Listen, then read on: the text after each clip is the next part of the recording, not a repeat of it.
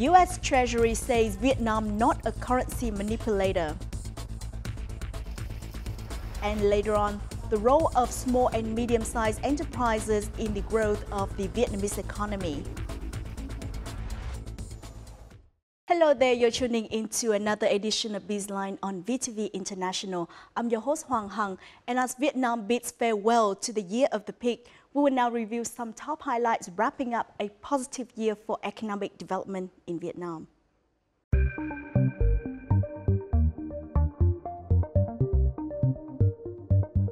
The U.S. Treasury recently published a report on macroeconomic and foreign exchange policies on major trading partners of the United States. The report does not label Vietnam as a currency manipulator, but retains the country in the monitoring list alongside 9 others.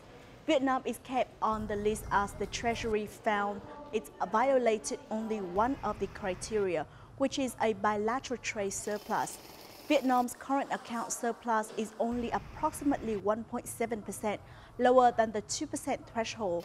In response, the State Bank of Vietnam issued a statement saying it will continue working with relevant ministries and departments to monitor exchange rates and its monetary policy. Vietnam's trade surplus to the CPTPP countries reached nearly $4 billion in 2019, accounting for 40% of total trade surplus. It is supposed to be one of the remarkable figures 1 year after CPTPP has taken effect.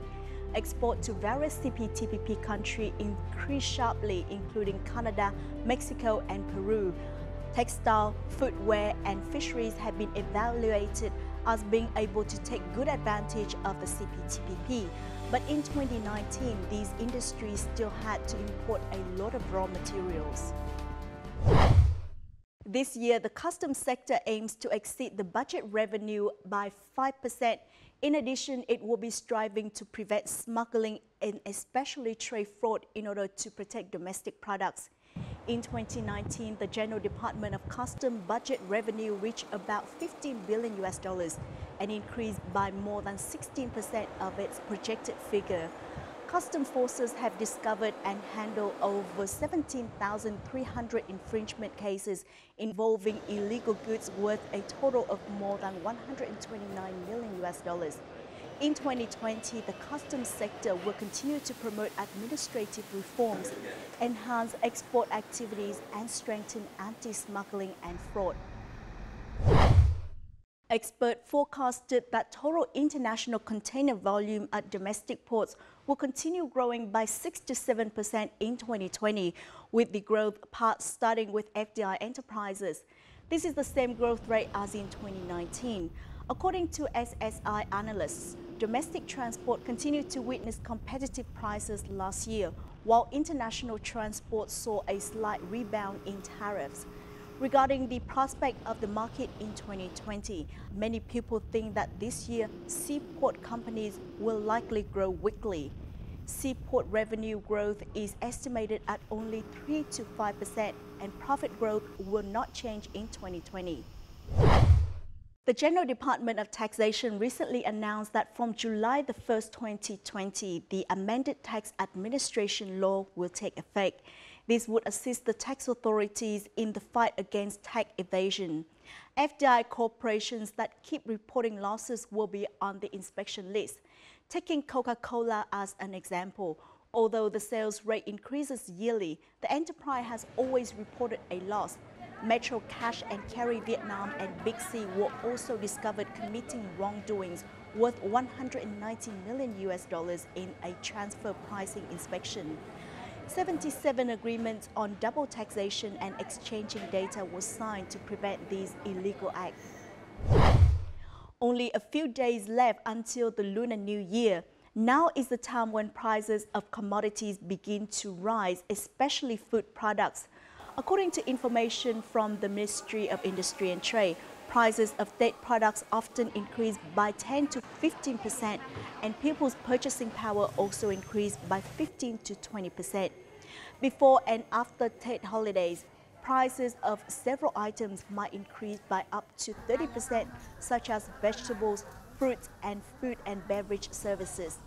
the price of live pork has decreased by about 86% per kilogram compared to the peak price increase at the end of 2019. In the coming days, airlines will add nearly 16,000 flights, equivalent to nearly 6 million seats on both domestic and international routes, to serve passengers during the Tet holiday.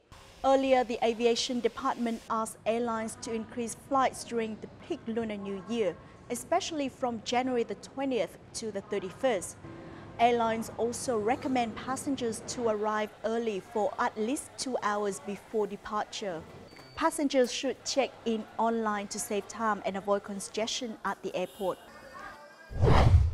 Those are the top economic highlights in Vietnam's economic scene. Up next in our crosstalk, we will look at the role of SMEs in the Vietnam's economic growth in recent years.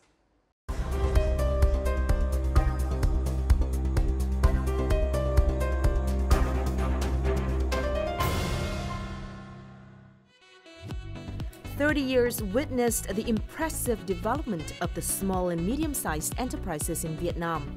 Currently, there are about 1.3 million SMEs registered nationwide. Of these 1.3 million SMEs, about 750,000 are operating. In terms of the industry structure, about 43% of SMEs are operating in manufacturing, 24% in trade and distribution, the rest are in service and related to agriculture. However, about 85% of Vietnamese SMEs have capital of less than $250,000 and employ 50 employees. Small and medium-sized enterprises play a very important role in creating jobs. About 8 million jobs have been created by the SME sector for the Vietnamese people. Compared to the number of jobs created in the informal sector, these 8 million jobs are of higher quality because they have social security coverage. With an estimated contribution of about 10% to the country's exports from 52,000 SMEs, the potential of Vietnamese SMEs in contributing to the export sector is still very large. Small and medium-sized enterprises are contributing about 8% to Vietnam's gross domestic product. We just watched a clip capturing highlights and impressive figures of the small and medium-sized enterprises, or the SME sector in Vietnam. From the clip, we see that SMEs play an important role in creating jobs, reducing poverty, raising labor's income, contributing to state budget and developing the economy. To have a better understanding of the role of SMEs in the Vietnam's economy, we invited to our studio today economist Lê Duy Bình, Managing Director of Economica Vietnam, who has had many in-depth studies about the topic. Welcome to BizLine. Yeah, thank you. What are the contributions of the SME sector to Vietnam's economic growth in 2019? In 2019, we can see that we achieved a very high economic growth of 7%. And this growth rate of 7% would not have been possible without the contribution of the SME sector. You see that in 2019, there was 138,000 SME being registered. And these 138,000 SME registered to invest about 75 billion US dollars into the economy. And it is double, it is twice as much as it used to be 4 or 5 years ago by the SME sector. And also, if you compare with the FDI commitment in the same year, it is almost double the amount of FDI commitment in the economy in 2019. So we see that the contribution of the SME is very important in terms of mobilizing the resources, the scarce resources, that is capital, in the economy, and put them into effective use, into productive use, and it plays a very important role in contributing to economic growth in 2019 and also in the years to come, because it paves the foundation for the future growth. And also in 2019, and we see that SME also created about 1.3 million new jobs for the economy. And it is really important in terms of job creation.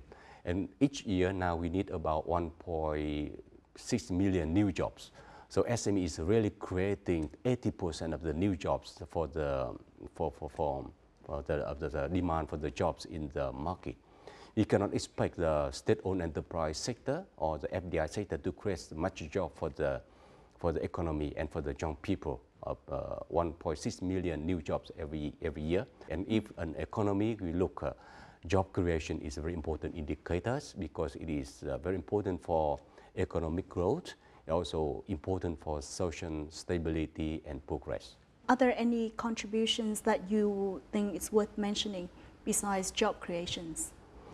SME is now creating more and more business in the country, and then they contribute also in terms of social security, because you see that 8 million people and working for the SME by now, and they're all in the formal sector, and they are contributing to social progress, to social security coverage, and that is a very important target of our government also. SME is also creating to contribute to the creation of an ecosystem of the business sector in Vietnam, in which the SOE, the FDI enterprise, and the private sector SME are coexisting, and that would be very important for the futures of Vietnam, especially if we wanted to have a very vibrant business sector in Vietnam. SME is also contributing a lot to innovation, to technology transfer, and also to improve the business certification of Vietnam, and also to improve the productivity of Vietnam. This company launched 3 years ago. It made a bold move to invest in a processing line capable of producing 200 tons of tea per year. Thanks to its connection with tea farmers, the company is able to ensure every step in its production meets Vietgap and Global Gap standards. Có nhiều cái mối liên kết, trong đó cái mối liên kết đầu tiên là sẽ thuê lại cái ruộng của họ để chúng tôi tiến hành chăm sóc theo cái quy trình của tôi. Đấy, cái liên kết thứ hai là liên kết là mà tôi sẽ cung cấp một số vật tư nguyên liệu như phân bón, cũng như là các cái thuốc bảo vệ thực vật để chúng tôi thu mua lại hàng của họ. Nếu mà mình liên kết mà mình cung cấp phân bón vật tư cho họ thì mình sẽ chủ động trong cái nguồn nguyên liệu hơn. These SME developed products that meet international demands and improve the value chain of their tea products. Instead of only exporting raw tea ingredients at low prices, in 2019, their tea products were well received when reaching American customers for the first time. It's very good. It's light, it's refreshing. I really like it. According to the Ministry of Agriculture and Rural Development, by the end of 2019, Vietnam had over 50,000 small and medium-sized enterprises participating in 1,400 agricultural production chains. This helps enhance the quality of Vietnamese agricultural products to meet the demands of foreign markets, and for these products to join global agricultural value chains. Cái vai trò của các doanh nghiệp là đầu đàn, dẫn dắt liên kết trong chuỗi nông nghiệp. Họ là những người có vốn, có kinh nghiệm quản trị trong nước và quốc tế, nên họ có cái điều kiện là ứng dụng công nghệ cao vào trong sản xuất nông nghiệp. Họ hướng dẫn, họ đào tạo, họ dẫn dắt những người dân làm của chúng ta sản xuất cái hàng hóa nông nghiệp theo những cái tiêu chuẩn quốc tế. With the vision to 2030, Vietnam expects to be among the world's top 10 countries in agricultural processing. For this to be a reality, the SME sector plays a vital role and is key to improving the competitiveness of the Vietnamese agricultural products.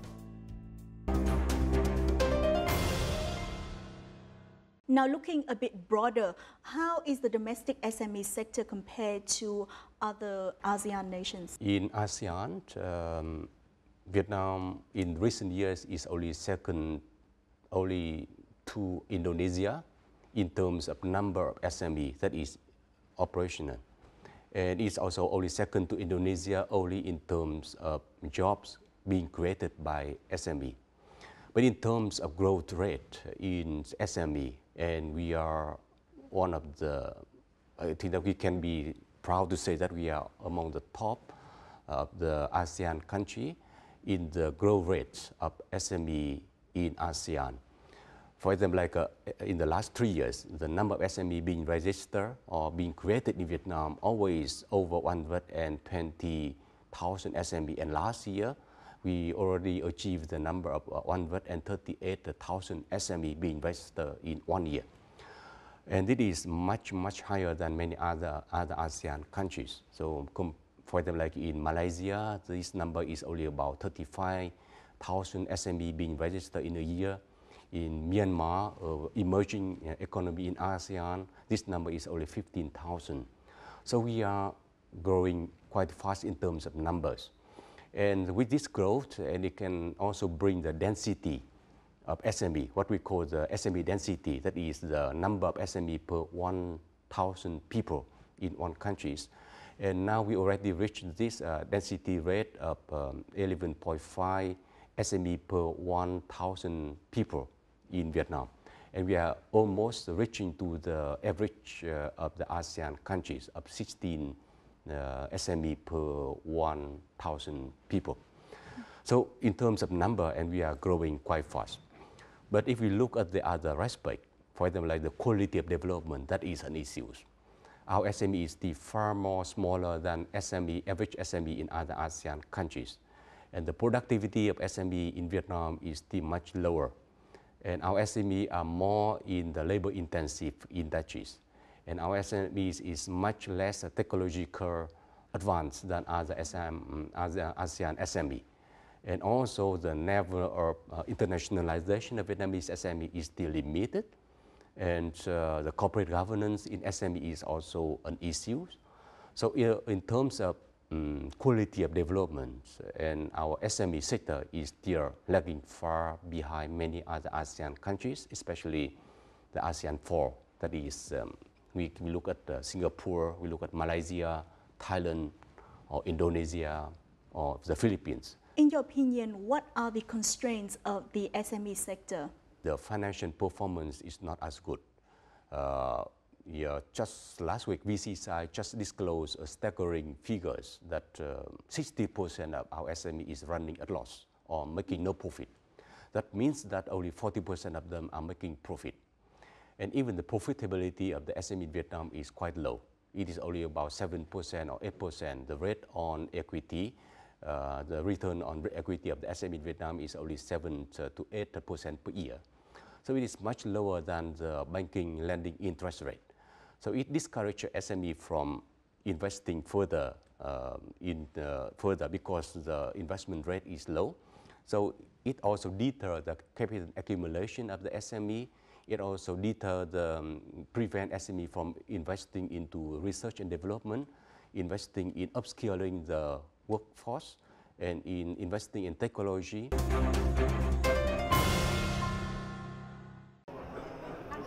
More chances have been unveiled for Vietnamese enterprises in supporting industry, as Samsung Vietnam plans to increase the number of its Tier 1 suppliers to 50 in 2020. On display were products from 31 Vietnamese SMEs. Họ đang muốn một cái nguyên vật liệu cung ứng để cho sản phẩm của họ. Thứ nhất là nó thân thiện với môi trường, về phần bao bì giấy, về phần sản phẩm nhựa thì khay nhựa chúng tôi cũng hướng đến cái vật liệu nguyên sinh. Lỗi của Samsung đưa ra là 0.5% thì chúng tôi đang đạt được là 0.3, tức là sản phẩm lỗi rất là ít. According to Samsung representative, rather than importing components, expanding local supplier network will help save time and cut costs. Price, product management and quality are the key elements we are looking for in our suppliers. Besides, their products also need to comply with international standards and law and environment and labor safety. Năng lực của các doanh nghiệp Việt Nam của mình không phải thấp, nhưng chẳng qua là quá trình mà họ sản xuất thì họ chưa chú trọng để phát triển và chưa chú trọng phát triển và chưa có mục tiêu rõ ràng. Và với sự hỗ trợ của Samsung thì có những doanh nghiệp Việt Nam với cái năng suất được tăng lên đến 30%, có cái chất lượng cao, chứ không phải là những cái lĩnh vực như bao bì như giai đoạn trước đây nữa. The Ministry of Industry and Trade has organized several training and consultancy on deeper integration into global supply chain to enhance capacity for local enterprises.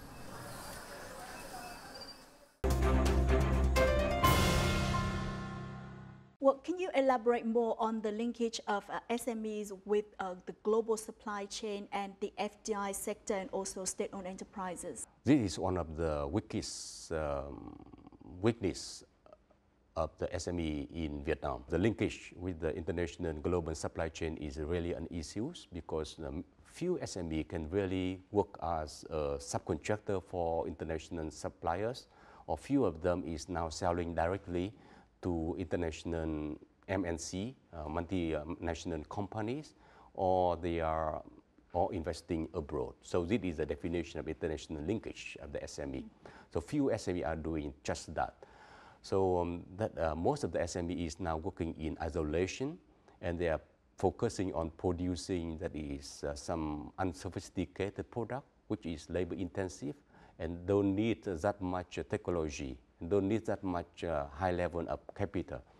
So the linkage with the international MNC is very important for them to improve this one. And according to a survey by ZECHO, that is a Japanese trade promotion agency in Vietnam, and they said that about Japanese companies here in Vietnam just source about 32% from the Vietnamese companies. And it is much lower than the rate in China, which is about 70%, or in Thailand of about 60%, or Indonesia of 40%. So the linkage with foreign invested enterprise with the global supply chain is limited. But even worse than that, that is the linkage between the private sector SME and the SOE, the state-owned enterprise, which is supposed to be the leading sector of the economy, is also weak. I think that is also an area that need to be improved. SOE, for some reasons, they should promote the linkage with the domestic SME, because it is beneficial for both the SOE and also for the local SME. What can you say about the opportunities for this sector? Our economy is growing quite well in the last 2 or 3 years.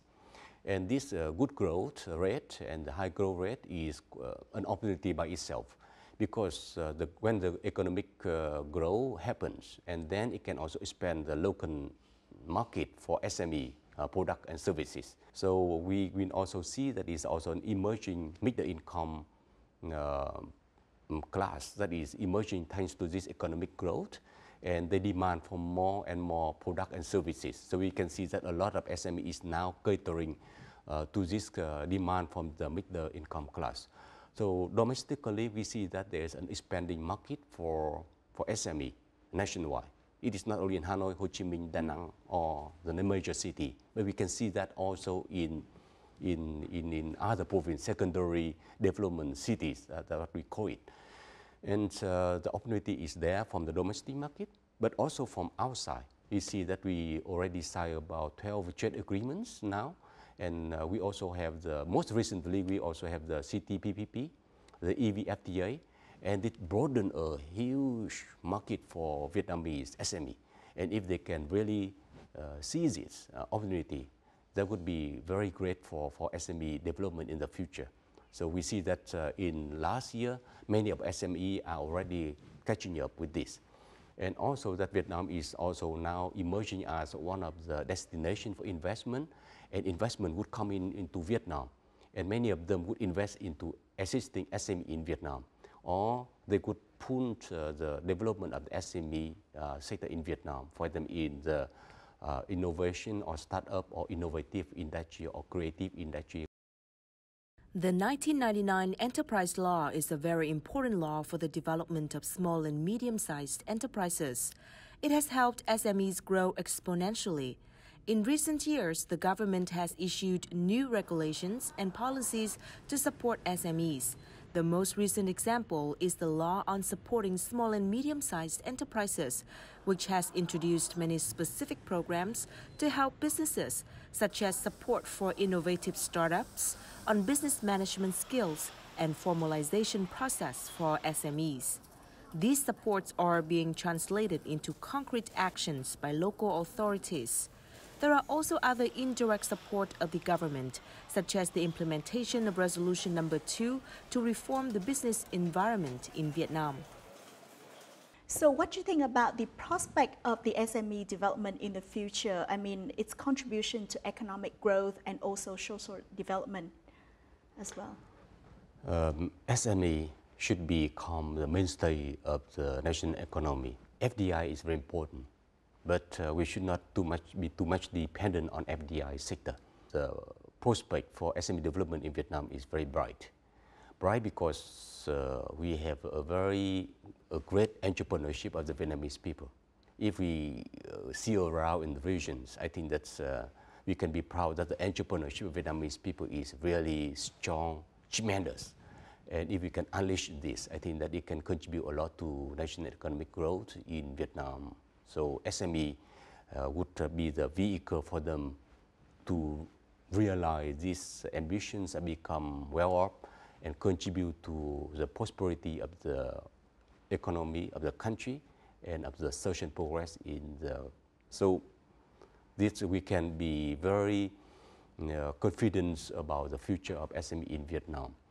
And we can see that SME will continue to contribute to job creations, contribute to creating the wealth for the nations, and SME would become the main factors for competitiveness of Vietnam. If we look at countries like Germany or Finland or Sweden, for example, they don't have a large number of SMEs, but they are very proud to have a top-notch SME in the world who produce a top-notch product, highly sophisticated, very highly sophisticated technological product, for example. So the most innovative SME in the world, we can do just these things in Vietnam. But these things, this prospect would not come by itself. It needs to be supported by the right government policy to support the SME to develop further. But we think that if there is a will, there is a way. Well, once again, thank you so much for joining our BizLine program. Thank you very much. According to our latest update, the Ministry of Planning and Investment is working on a draft national program to provide a total financial support of 5,000 billion Vietnamese dong or $216 million for small and medium-sized enterprises or SMEs being innovative startups or participating in industrial clusters and value chains during the 2021-2025 period. This is a good news for the sector, and hopefully we will see the SME sector in Vietnam thrive moving forwards. And that also wraps up this edition of BizLine. In the meantime, you can log on to our official website at vtv4.vtv.vn or visit our YouTube channel at VTV4Go for more news and updates. Goodbye for now, and until next time.